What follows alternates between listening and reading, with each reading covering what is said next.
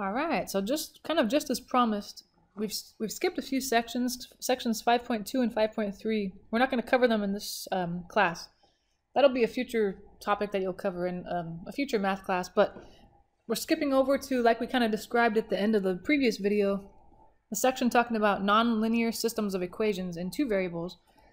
That just means that either one or both of the equations given doesn't represent a line. It represents a circle or a parabola or, I don't know, some kind of rational function or something. So the graphing, kind of the graph idea would look like maybe one of these guys that I've drawn over here. This is kind of what a nonlinear system would look like. Notice the top one has a circle and a parabola, and they intersect at 2 points that are kind of outlined there. And then the second one, the one in the middle, it has kind of a rational functions graph, which we've seen before, you know, like 1 over x. You know, the graph of y equals 1 over x looks like that blue guy. And then there's a line going through it, and it intersects twice. Something like that is technically a nonlinear system, even though one of those is a line, the other one's not. So we call it a nonlinear system. And then there's a bottom one. It could be a line and a parabola, for example. You know, things like that. That's what we're trying to solve. And these could have no solution. They could have one solution. They could have 2 solutions. They could have 4 solutions. There's kind of all kinds of things that can happen. Yeah, but the good news is, like we described in the last video, that we don't need to know any new information, really. We're still going to just use either substitution or elimination methods. So that's the good news. But first, they want us to answer a few true or false questions here. And it's just going to be about, do we really understand what nonlinear systems are? So the first one, 1a, says, a solution of a nonlinear system in 2 variables, it's an ordered pair of real numbers that satisfies at least one of the equations in the system. Well, that's false. Because just like we saw in the last section, a solution should satisfy all equations in the system. Or both, I guess. In this case, it's both, but if there was ever a case in the future where you saw more than 2 equations in a system, it would have to satisfy all of them. Satisfy all equations in a system. So that one's false for sure. Let's see, and then 1b here says, okay, true or false? The solution of a system of nonlinear equations corresponds to the intersection points of the graph in the system. Yes, that's true. Because that's kind of what we described over here, that if I were to try to find the solution to any of these 3 systems of nonlinear equations, I'd be looking for what are those points that are where they intersect, you know? So yeah, that's true. The solution of a system of nonlinear equations corresponds to the intersection points of the graphs. Yes, okay.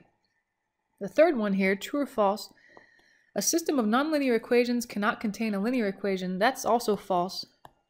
You know, that's something, I don't know if you probably wouldn't have known that coming into this section, but like we kind of drew over here, like the second and the third system of linear equations in these graphs, one of them's a line. So it's okay to have one of them be a line, but not both, because if both were lines, then we'd be back in the previous section, section 5.1. That's a linear system. So nonlinear just means you have to have one or the other. Only one equation need be nonlinear, I guess, in order for the whole system to be nonlinear. And then the last one here, we got true or false. The graphs of the equations in the nonlinear system could be a parabola and a circle. Yeah, true. Why not? Those aren't, I mean, as long as they're both not lines, and those aren't lines, so it's fine, yeah. Okay. I don't know why that one kind of threw me off. It just seems so specific. So objective 2 is we want to solve nonlinear systems by substitution. So that's nice that they're kind of telling us how. So we got this system here. What do we got? So it's x plus 2y equals 0. This is actually a line, so this is linear. The second one, though, is not a line. That's a circle. We've seen those guys before. So remember, the center was 1, 1. The radius is the square root of 5, yada, yada, yada. Okay. But it's kind of the same idea. I want to look at both of these equations. Okay. Look at the variables. Here's x. Okay, here's 2y. Okay, so far so good. Here's this guy's x, and here's this guy's y. Which of those four variables would be the easiest to solve for, to isolate? That's what you're asking yourself now. So I want to say, okay, which of the 4 variables is easiest to solve for or isolate, I guess. And I'd say, for sure, neither of the variables in the second equation I would want to solve for. Because first of all, I'd have to get rid of the square, which would be really hard. I'd have to square root both sides. And not only square root both sides, but I have to put a plus or minus next to the square root. You know, that's ugly. So I think for sure I'd take the top equation, x plus 2y equals 0, and either isolate x or y. I think x would be easier, like we said before in the previous video, because x has no coefficient. So I'm going to isolate x in the top equation. Isolate x. Okay, that sounds good. So x equals negative 2y. That's a good equation. X equals negative 2y. Okay. So we got that. Now we're going to substitute that into the second equation that we haven't touched yet. Substitute into, okay, what was the second equation? Let me bring him down here. He was x minus 1 squared plus y minus 1 squared equals 5. All right. So according to the red equation that we wrote, x is equal to negative 2y. So I should be able to replace this x with negative 2y. That's the idea here. So let me rewrite this thing, but I'm going to leave x empty because he's being substituted or replaced. There it is. Okay, so where it was, I'm going to put the negative 2y because that's what x was equal to. There we go. And then I should be able to solve this, hopefully. Ooh, this is going to be bad. So I think oh, this is ugly. That's a lot of these end up being really ugly. This one's in particular. So I think it's like, okay, I might have a y stuck inside this parentheses, you know, and I have a y stuck inside this parentheses. I have to, you know, combine all the y's or get them all together.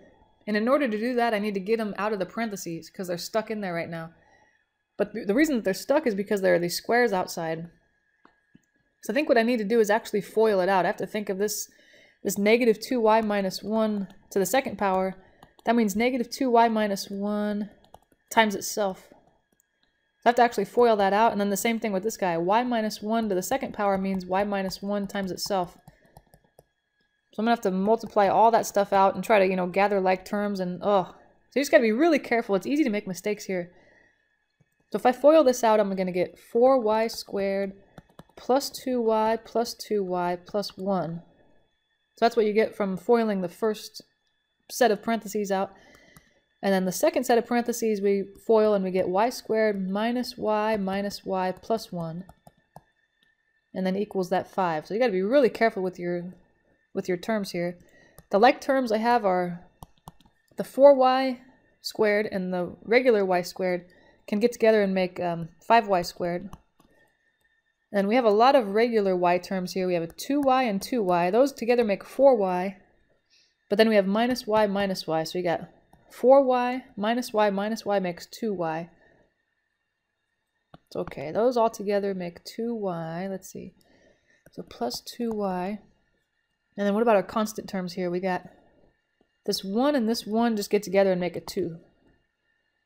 Alright, so we got all our like terms kind of put together here, equals 5. But now I see, you know, we have y squared, a y squared term and a y term, so there's no way to just isolate y. I'm going to have to get everything on one side and try to factor. Or I guess if I have no other choice, I'll have to use the quadratic formula.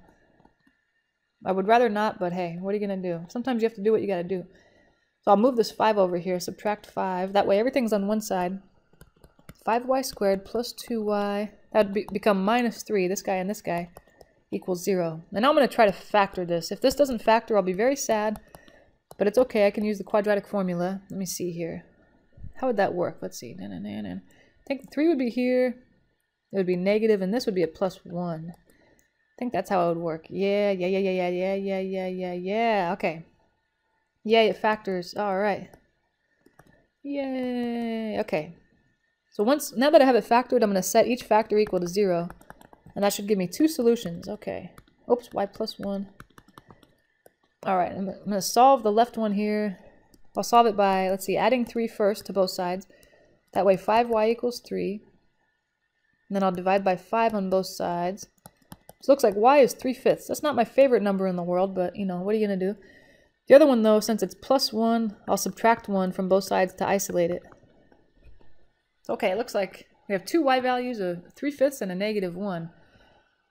But remember that these actually are part of point. You're supposed to have ordered pairs. So I'm not quite done with this problem. All I know is that there are a couple solutions here. One of them has a y value of 3/5, and the other one has a y value of -1. So I know we have 2 points, and I know their y values. I just got to find their x values. But that's actually not that bad. I just substitute into one of the original equations. One of those at a time. So let me look back at the original equations. Which one was better? Ooh, definitely the top one, right? I like that guy a lot better. The bottom one is ugh. I mean, you should get the same solutions either way, but I definitely like x plus 2y equals 0. X plus 2y equals 0. And actually even better, you know, remember I took that guy and I solved for x. It was right here. So maybe I'll do that. I'll substitute into x equals -2y. Because like we mentioned in the previous section, that's usually the easiest place to substitute into. So okay, I'll do it for this one. Y will go in there. X equals -2 times y. And then the same thing for this guy. X equals -2 times y. So okay, in the first one, y was 3/5, so that'll go in here. In the second one, y was -1. Alright, let me simplify that. Well, here, this first guy, if I put that 2 over 1, I'll multiply across. It'll be -6/5. So there's the x value that corresponds to a y value of 3/5. And this guy, -2 times -1 would be +2. It looks like we have two solutions. One of them is really nice, 2, -1. The other one's a couple fractions as their coordinates. That's not that nice. But I guess that's where they intersect. And like we said, this is a line in a circle, so it probably looks kind of like which picture that we drew. Oh, none of these. Well, you could draw a line in a circle, I guess, and you can imagine they would intersect at 2 points. Whew, so that's a lot of work. It's a lot of algebra. But I think if you kind of, you know, if you feel pretty good about all the previous algebra you've learned, then these aren't that bad. You just got to be really careful. Make sure you're doing all the steps right. You're not missing a negative or whatever. It could really mess you up. Let's try this next one using substitution. So I want to look and say, which equation would be easier to isolate a variable in? Well, actually either one, I guess. You know, this one, it wouldn't be so bad to isolate x or y. But then again, this guy already has y by itself. So I think I'm just going to substitute, you know, y equals x squared minus 4x plus 4, since it already has a variable isolated, into the top equation, which doesn't quite have a variable isolated. It wouldn't be so bad to do it. Into that guy. So this is what y is equal to. I should be able to replace it here. X plus y, whatever that is, equals 2. But y, according to the other equation, y was equal to x squared minus 4x plus 4. Alright. And I substituted and I put it in parentheses, but there's actually no real reason to have parentheses there. They don't really need to be there, so I'm just going to drop them. They would only need to be there if there was something in the front to distribute or in the back to distribute, but there's not. So let's see, the x squared doesn't have a like term, but the x and the 4x can get together. X minus 4x is -3x. And then plus this 4 here equals 2. Okay, now we want to get everything on one side and factor or use the quadratic formula. So it's a lot of times that ends up to be what happens. So if I subtract that 2, then what am I left with here? X squared minus 3x plus 2, and oh, thank God, I think that factors, right? X minus 2, x minus 1, or vice versa. There we go. Alright, and those are going to be nice whole numbers, which is nice compared to the last problem we did. I'll set each of those factors equal to 0 and then solve them separately. So that would just involve adding, so in this one adding 2 to both sides. So x is 2, and then here I'll add 1 to both sides. That means x is 1, okay. So it looks like we have two solutions. One of the ordered pairs is going to have an x value of 2. It'll be 2 comma something. And the second solution is going to have an x value of 1, but we'll figure out what the y value is now. We're going to substitute each of these values, 2 and 1, separately into one of the original equations. And it doesn't really matter which one, it's up to you. I kind of like the top one better, or I don't know. You know, it doesn't matter. This one's a toss-up. Actually, I kind of like the bottom one in a way, even though it's more complicated. Only because y is already isolated, which is nice. But the top one wouldn't be so bad either. I think, yeah, I don't know if there's one better than the other. I'll just go for it. So, okay, we're going y equals x squared minus 4x plus 4. But in the first case, x is equal to 2. And in the second case, x is equal to 1. Okay, and those will be our new y values for the points. So there's 2 going to go into this one. Let's see, what'll that be? 4 minus 8 plus 4. That's 0, right? Okay. So that point is 2, 0. This guy we're substituting x equals 1. Okay, that's not so bad. That'll be y equals 1 minus 4 plus 4, so y equals 1. There we go. There's our values. 2, 0, and then 1, 1.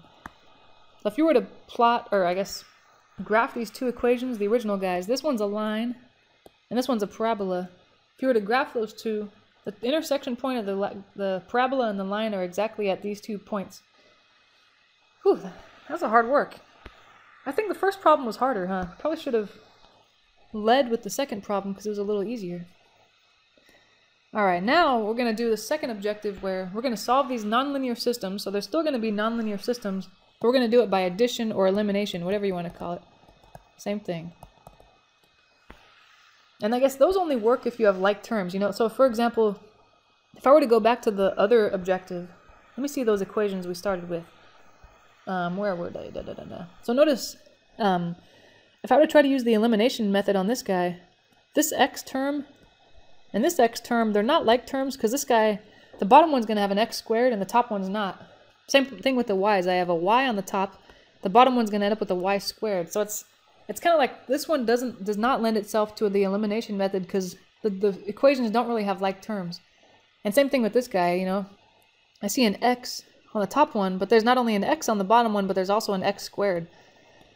So it's kind of, yeah, I guess if it's like, if you have similar equations, then you can use the elimination method, but if you don't, I probably wouldn't. Like, these guys here are pretty similar. You see a lot of squares running around, so that would work. Although I'd say this one's substitution would be not so bad either, you know? Because it already has one of the equations isolating a variable. But oh well. I want to use the elimination method on this one, I guess, because that's what they told me to do. Method, okay. But that means I need to kind of have my like terms together, so... You know what I might do is actually undo what they did. They kind of isolated y on the first one, but I think I'm going to undo that. I'll move the x squared over. So it's negative x squared plus y equals 5. Okay, and that way, you know, you see the x and the y terms together, like in the second equation, x squared plus y squared equals 25. That way, yeah, you have your like terms lined up, you know, you have your x's here, your y's, your equal sign, and your constant terms are your numbers here. So we're going to add these together, and notice the x squareds cancel, that's good. But then you have a y and a y squared. Those aren't like terms, so you're just going to have a y plus y squared on the left side. 5 and 25, though, on the right side actually do add up to 30, because they're like terms. So I guess, you know, it's like, you have to have some kind of like terms, like the x squareds were like terms. But the y's weren't, that's okay. As long as one of the variables disappears. So that's kind of one thing to note, is y and y squared are not like terms. So it's not like you can say, oh, y plus y squared is y cubed or something. You can't combine them. The best you can do is just write them together on the same side of the equation. But the main thing is now at this point we're left with an equation with only one variable. So we should be able to solve it, and we have to solve it just the same way as we've been doing. We have to get everything on one side and try to factor it. I think for the most part these problems should always factor. Because I think they know. They try to make it so they'll factor, because these problems are already hard enough as it is without making you use the quadratic formula as well. But okay, that guy would factor into x plus 6, or sorry, y plus 6, y minus 5. And then I'll, like we did before, set each one equal to 0 and solve for y. Okay, this one, if I subtract 6 from both sides, it looks like negative 6 is that guy's y value. And here if I add 5 to both sides, it looks like 5 is that guy's y value. So I'm going to, let's see, think about it. There should be one solution with a negative 6 as its y value, another solution with a 5 as its y value. To figure out the x values for those ordered pairs, though, I have to substitute those into one of the original equations, and it shouldn't matter, into whichever one you think looks prettier. Let me see. Where are those guys? I guess the top one looks a little nicer. I don't know. It's a toss-up. I think neither one is really great, but I grab the top one. Y equals x squared plus 5. Okay, let's try that. Y equals x squared plus 5. So I'm going to rewrite that guy. Y equals x squared plus 5, but I'm putting a negative 6 for y there, and a 5 for y here. Alright. Let's try this. Y equals... No! Dang it. I'm trying to replace y. Hello. Y, and the first one is a negative 6. Dang it. Negative 6. Here we go. So that guy's supposed to replace y. So this one, it's a little harder than I thought it would be to solve for x. I have to move the 5 over first. Alright.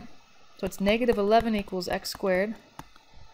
But then notice, if I want to get x by itself, I have to get rid of that square. The only way to get rid of a square is to square root both sides. And first of all, you have to put a plus or minus next to the number. But that means x is equal to plus or minus the square root of negative 11, but that's imaginary. That means that actually there are no solutions that look like that. So I mean, there will be solutions, but they'll only come from this side. So that's kind of weird. It was like, I guess it was like y equals negative 6 was a false solution. So you gotta watch out for that. Sometimes, especially when there are squares, like, you know, this problem started out with a lot of squares. X squared, y squared. A lot of times you'll end up getting fake solutions. And I think it's because of all the plus or minuses that pop up when you're trying to solve for x squareds and y squareds. But okay, let's try to substitute this value, 5, into this equation. So 5 equals x squared plus 5.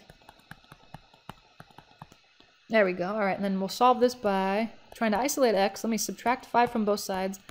That'll result in 0 equals x squared. And then I have to get the square out of there, so I have to square root both sides. That means x equals plus or minus the square root of 0, which is 0. But, you know, plus or minus 0 is just 0. There's no such thing as plus or minus 0. Okay, that means there's only one solution, 0, 5. Interesting. So how'd that work? I mean, you know, so far I think we've seen the only solutions we've seen are 2 solutions. It's always been 2. But let's see, this one, what kind of equations were these? The top one's a parabola, the bottom one's a circle. Okay, so I think the way you'd see that, like, okay, a circle and a parabola only intersect at one point because we only got one solution. It's probably like, okay, the parabola goes right through the edge of the circle, you know, so it's, let's see, actually, what does this guy look like? He's, where are we? X squared plus 5, okay, so it looks like, oh, that's a parabola moved up 5, so it looks like that. 5, and then the circle, actually, it's a circle centered at the origin with a radius of 5, so it's like, you know, that's why there's only one solution, because they barely touch.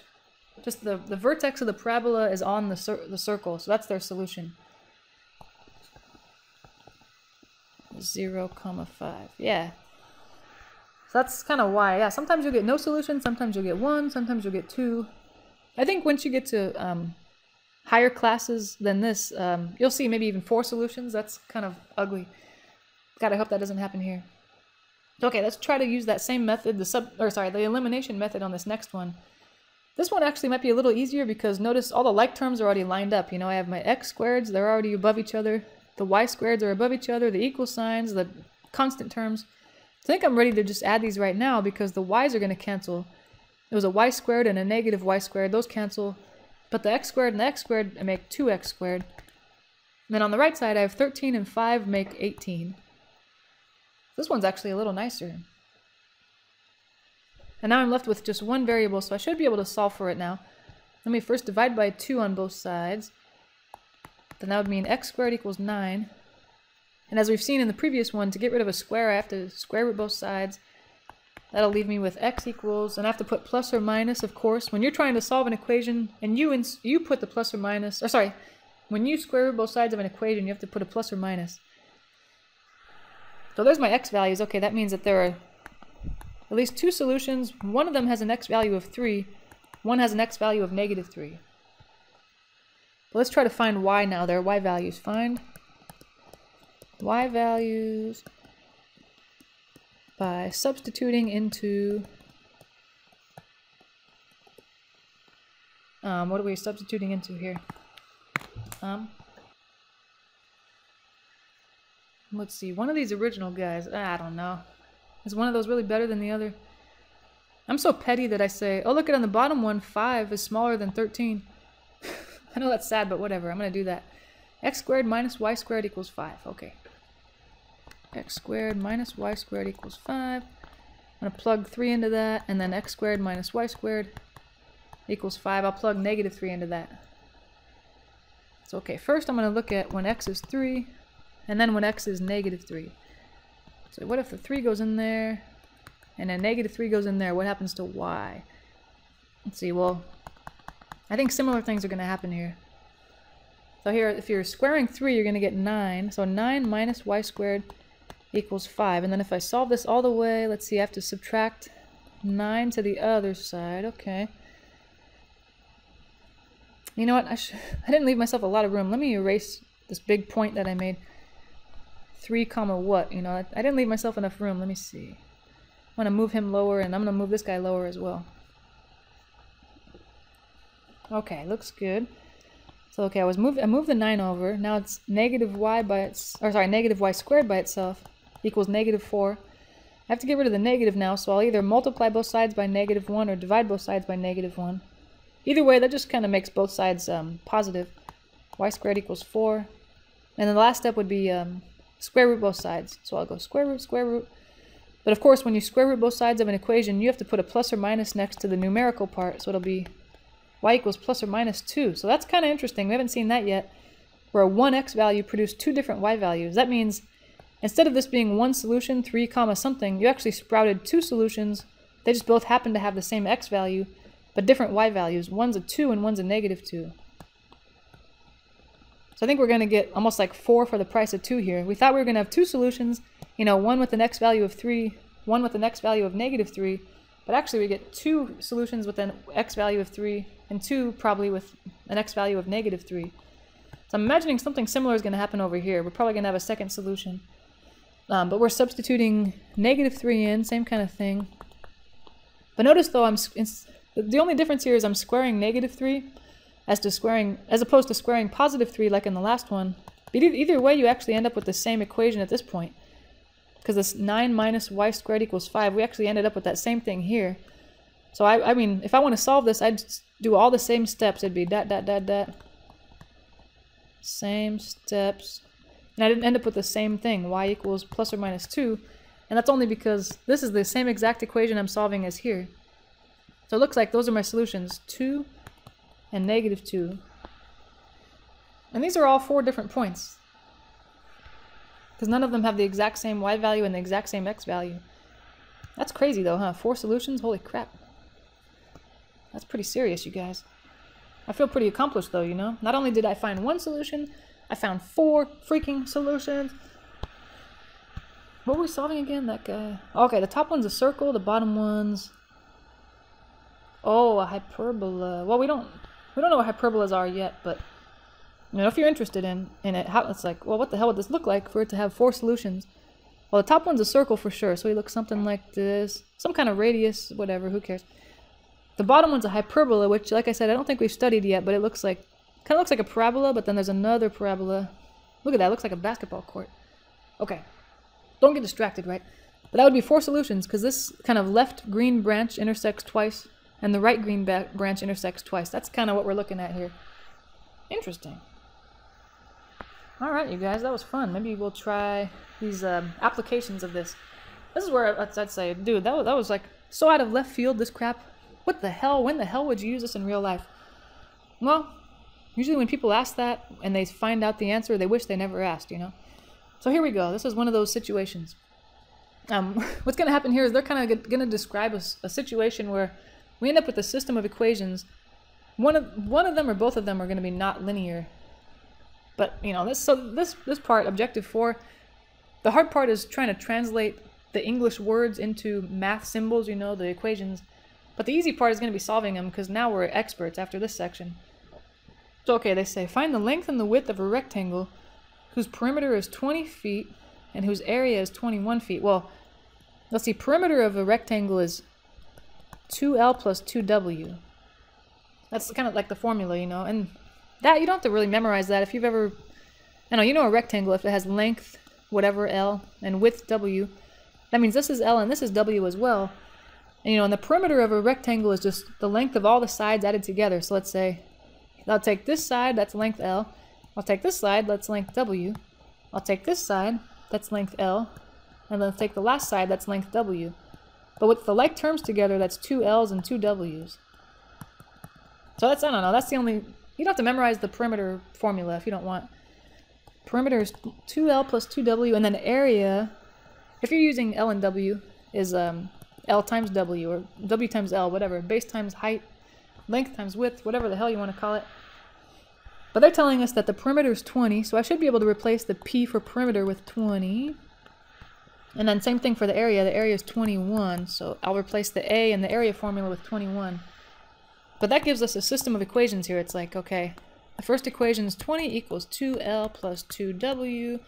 The second one is 21 equals L times W. But now, this, I guess what makes this hard is I'm kind of left to my own devices because they didn't say solve this using substitution or solve this using elimination. But I think it's pretty clear, for me, I have to use substitution because elimination wouldn't work here. Imagine trying to add these equations together. They don't have like terms because the bottom one has a L times a W. I don't see an L times a W on the top. So that, I think, yeah, elimination won't work because there are no like terms going on here. Won't work. No like terms. And if there are no like terms, you have no hope of eliminating X or Y, L or W, whatever. So I think we're going to have to use substitution. And this one's a toss-up. You could, it wouldn't be so bad to isolate L or W in either equation. But I think probably your safest bet is if one of them is linear like this guy, then I think that's going to be the easiest one. So I think I will isolate either L or W, doesn't really matter in that top one. What do you think, L? Sure, why not? L. And 20 equals 2L plus 2W. It doesn't matter if you isolate W, it'd be the same thing. Alright, let's see. So I'm going to do that off to the side here. How the hell would I do that? Let me see. Let me bring this guy down. 20 equals 2L plus 2W. Well, if I want to get L by itself, I'll move the 2W over. So subtract 2W. That way it's 20 minus 2W equals 2L. And then the last step would be just divide both sides by 2 to get rid of that 2 in front of the L. Divide by 2, but that means I have to divide all the terms by 2. But that's kind of nice because it makes all the terms simpler looking. 20 divided by 2 is 10. Here the 2's cancel, just leaving the W. Same thing with the L. So that's what I want to substitute. So I'm going to substitute L equals 10 minus W, that guy, into the equation we haven't touched yet, which is this 21 equals LW. So what would that look like? Let's see here. I'm just going to rewrite this guy. 21 equals, it's L. L is being replaced here because L is what we have solved on the first one. So this stuff, 10 minus W, is going to go right here where that L was. 10 minus W. But the second W, the one that was multiplying by the L, that guy's going to stay. It's just that this used to be an L before. So that's what we're trying to solve now. Oh my gosh. Ah, you know what? I got room down here, huh? Alright, it's 21 equals... And I think I'll distribute this W in here just to kind of get rid of any parentheses. 10 times W, and then W times W would be W squared. Alright. And now I need to solve this equation for W. But since I see a W squared and a W, I need to get everything on one side and factor. And I know it'd be easier to move the 21 to the right side, but then my leading term would be negative, the W squared. So I think in order to factor, you want to have your leading term or the one with the highest power be positive. So I think just in that, in that spirit, I'm going to move everything to the left side actually, so that way the leading term, W squared, will be positive. The positive W squared and then minus 10W plus that 21 that was already there. Please tell me this factors. Oh, thank God. 3 and 7. W minus 3. W minus 7. Because those numbers multiply to 21, but they add up to negative 10. There we go. So we're going to get two W solutions here. If I set the first factor equal to 0, I'll get 3. If I set the second factor equal to 0, I'll get 7. Alright, but then I need to find the L value for those guys. So let me move this stuff all the way up so I have more room. Okay. You know that W is 3 on one hand and W is 7 on the other hand. So substitute those guys into one of the original equations. I don't know which one's better. Actually, the second one's kind of nice, huh? It's not that bad. I don't think I'll do that. Although, like we said before, it shouldn't matter. You're going to get the same solution either way. I'm going to substitute into 21 equals LW. Okay. There we go. So it's 21 equals L times W, but I have a W value to substitute in. Same thing over here. Let's see, on the left, the W value I want to substitute is 3. And on the right, this W value I want to substitute is 7. So I'll have to solve each one. Let's see. I can simplify that. That's 21 equals L times 3 or 3 times L, whatever.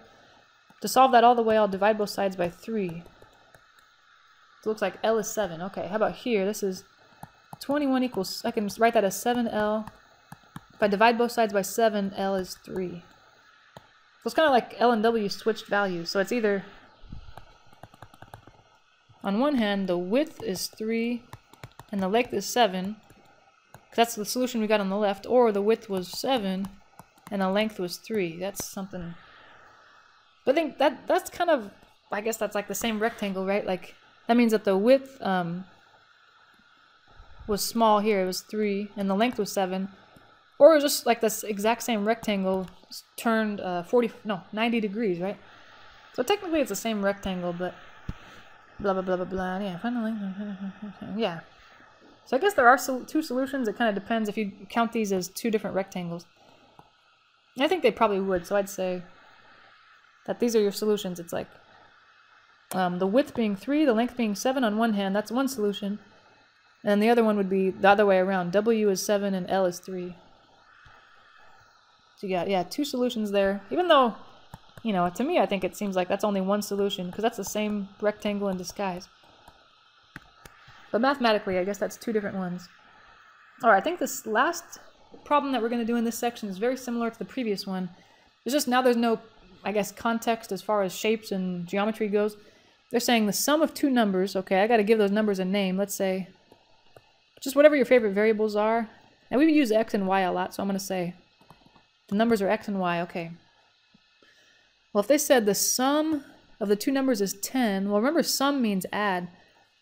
So that means that when you add them together, x plus y, you get 10. So I guess that, you know, but what we highlighted with yellow, that statement is going to give us this equation. And I think the other one where it says their product is 24, that'll give us a second equation. Product means multiply, so it'd be x times y equals 24. Or you could write just xy. Okay. Looks good. All right. And you know, at this point, you could maybe guess the answer. A lot of times at this point, you just think, what kind of numbers add up to 10, but they have a product of 24? But really, here we want to see the algebra. So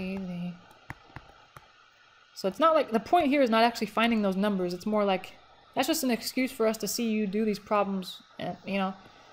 So definitely, when you're taking a quiz or an exam or something, if you can guess the answers, you'll definitely see the phrase, show your work.